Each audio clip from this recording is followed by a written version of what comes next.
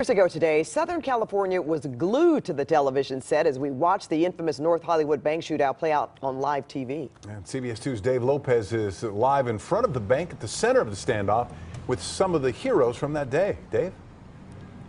Well, Rick, it was just after 9 o'clock on a Friday, right here in front of this bank. The robbery, two men who had, to calm their nerves, had taken a lot of extra prescription drugs. They thought there was $750,000 in there, and they thought they could walk out of there. A flurry of police officers met them, but they were heavily armed. And what happened next was probably one of the wildest shootouts in the history of all of this nation.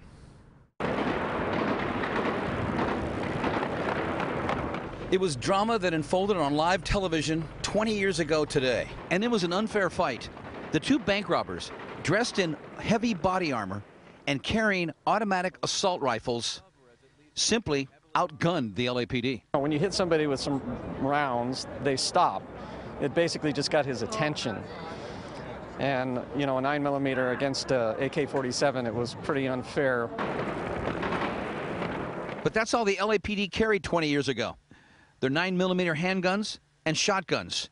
They were up against automatic weapons from the two bank robbers who fired 1,100 armor-piercing rounds at them in a span of 44 minutes. I thought that was the day I was going to die. I was shot 4 times. I had one round go through the lower part of my vest. Officer James Zaborovan had been an LAPD officer only 2 months before he was shot. I was laying on top of one of the detectives that wasn't wearing any body armor at the time.